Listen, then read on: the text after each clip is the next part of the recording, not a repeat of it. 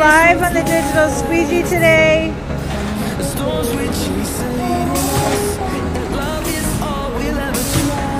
First screen we're printing is a 200. This is a blend between halftones and dithers. It's a blending white. It's water base. 200 mesh.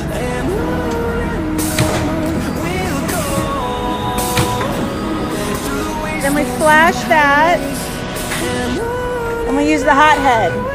Hot head is going to mash fibers and smooth out the loading.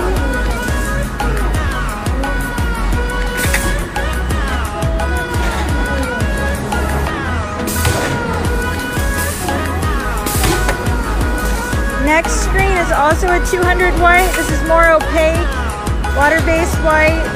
Also a blend of halftones and dithers. So essentially we have two whites. And then we flash that. And what you end up with is a really nice transitional underbase.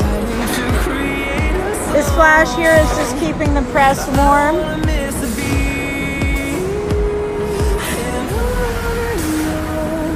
You get nice gradations of white, one of them being a blending white, the other being a bright opaque white with dithers and halftones combined. You can kind of see the dithering out here, the halftones creating the glow. Then we use a clear tie coat. Clear tie coats give you deeper, dark, transitional colors, help you with your fades. Also water base. So here we are. Now we're going to the Digital Squeegee. We have one variation.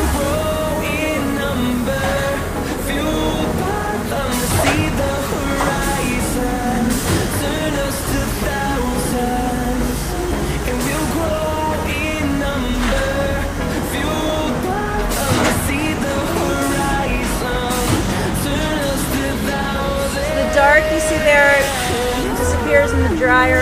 We'll show you.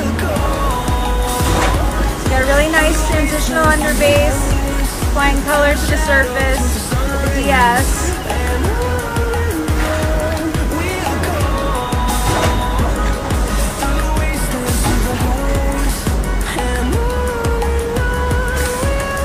And then you have flash. Top coat clear. This is matching to the other white. Flash.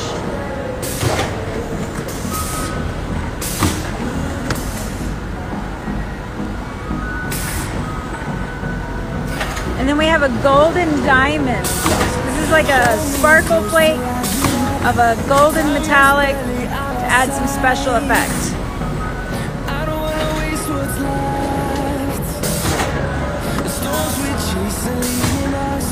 And then we cure it.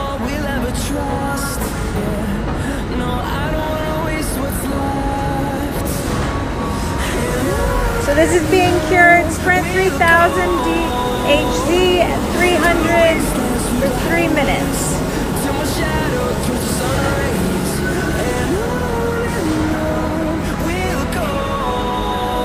And this is the final product. You can see some of the sparkle.